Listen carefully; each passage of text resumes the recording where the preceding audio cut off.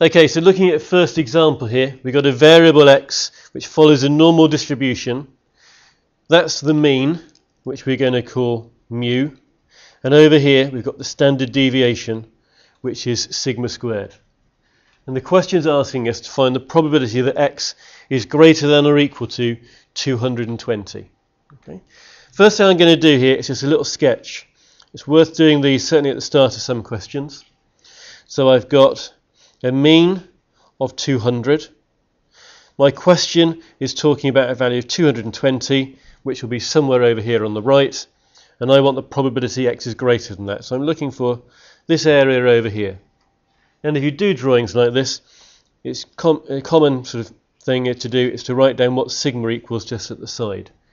So if sigma squared is 121, sigma will be 11. Okay. So we know just from looking at this, our answer is going to be substantially smaller than 0.5. Just by doing a drawing, you know sort of what you're aiming for. But what we said we'd do, every time we do a question, instead of working with our variable x, we work with our variable z, where z is equal to x minus mu over sigma. Okay. So, what is z going to be here? If that is our little value of x, the 220, z is going to be 220 minus the mean over the standard deviation. And you need calculators for these because you're going to get decimals cropping up all the time. So, what value of z do you get here? You're going to be doing 20 divided by 11.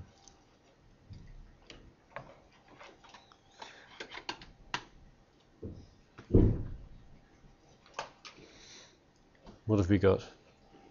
1.81 recurring. 1.81. With 8, 1 recurring.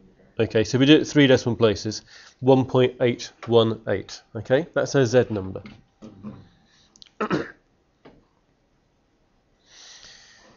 Now we want a greater than. And we've already said that the tables in the book, so page 172 of the textbook and page 19 of the formula book, okay, the tables are less than tables. Now in this question, we want the probability that z is greater than or equal to 220. Okay. If it was less than, I could just write down phi, sorry, that's not 220 then, that's 1.818, okay, on the z number. So if it was less than, not greater than, I could just say I want phi of 8.18. But phi is less than, somebody's already said what we have to do if we want greater than. 1 minus, yes. Okay. Because the area under the whole curve is 1. So if you ever do a greater than, you need to do a 1 minus here. Okay. So now what you need to do is look up this 1.818 in the tables. So if I put the tables up here, okay, I want 1.8 to start with. 1.8 is down here, 1.8. 1.81 is the 0.9649. 1.818, I need to come over to the last bit, and the column 8 has got a 6. So it's not going to be 9649, it's going to be 9649 plus 6, which is 9655. So we said that's 9655. So it's 0 point that, and that has to be taken away from 1. And if you do that, you're going to get an answer, and it should be 0.0345. Okay. Sometimes you might want to give your answer as a percentage.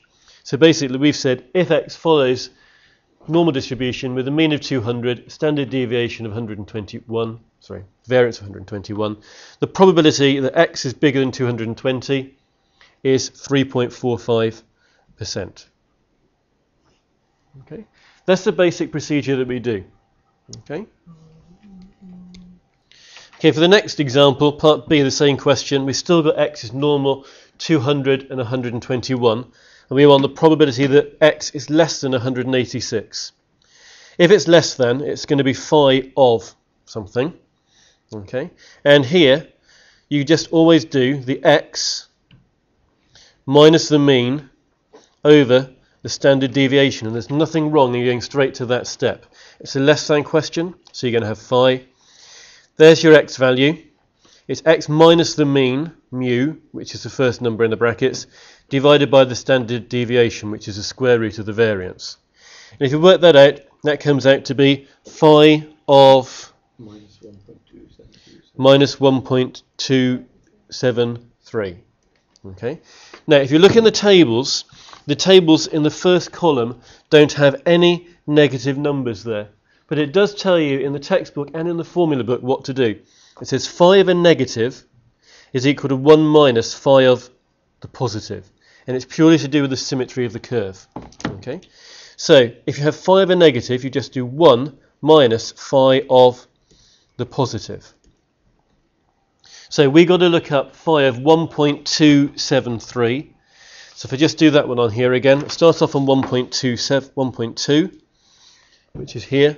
1.27, I'm getting 8980. And a 3 has got a 6 on here, which I've got to add on, so it'll be 8986. 8986, that's 0 point. So that 1 shouldn't be there, 0 point. And it's 1 minus that. And if you work that out, you should get, well, what have we got? 0.1014. Okay, so there we go. That's what we've got for these. Now what we're going to look at next is trying to work out whether we can actually use the graphics calculators to do this phi thing instead of the tables in your book.